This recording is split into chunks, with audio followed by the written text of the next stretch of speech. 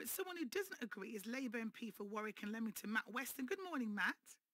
Good morning. So what's your concern?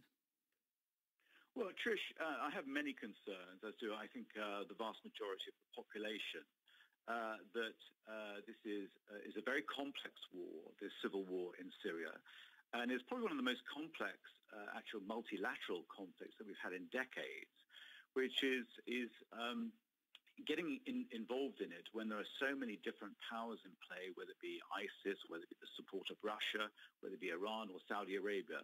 I think we're really in danger of escalating an already very difficult situation. So should we sit back and do nothing? No, that we were not doing nothing. And the United Nations Security Council was certainly pushing for action. I appreciate there was not unanimous support for any intervention because of Russia's veto. But the very next day, there was going to be a delegation from the Organization for the Prevention of Chemical Weapons to visit the country and Duma particularly, just to see evidence.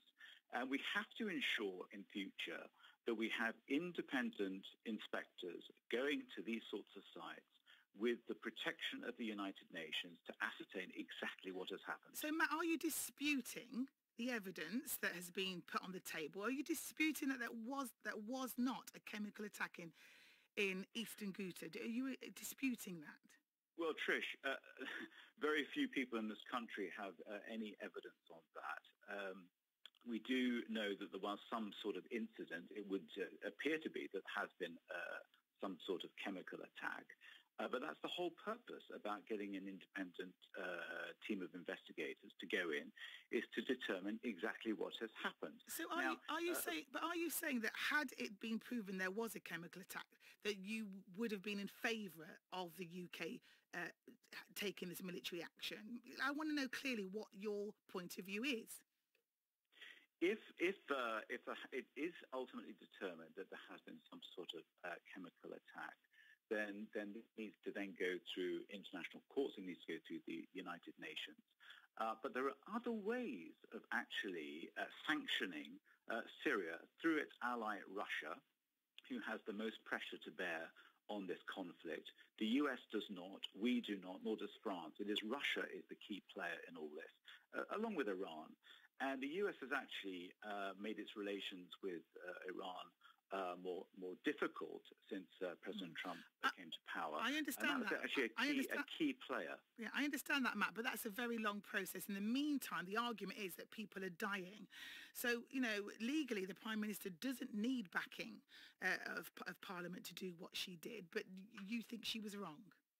Well, what we do know is that President Trump launched an attack. The US had launched an attack last April, almost a year ago to the day. And we haven't seen anything change. And we've had yet a further attack. We've had yet more barrel bombs and other attacks on civilians in the intervening period.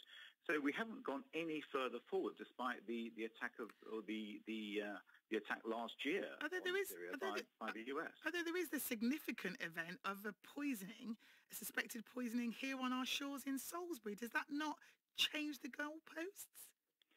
I think we're conflating two issues there. I don't think we should be using the Salisbury incident as some means of actually launching an attack on Syria. That they're two distinctly different issues, and it would be very dangerous if we did conflate them. Okay. So today, Theresa May will face questions from the MPs in Parliament. She's asking the Speaker for permission to hold an emergency debate. What do you hope comes out of today's meeting?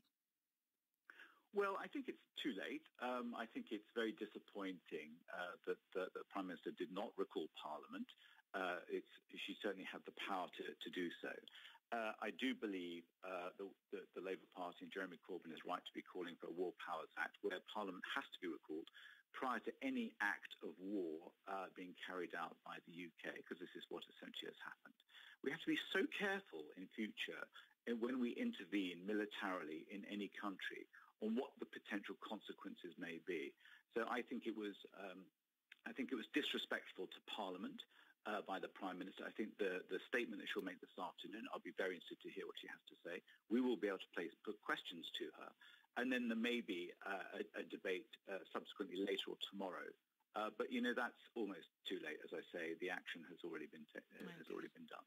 Thanks very much, Matt Weston there, the Labour MP for Warwick and Leamington.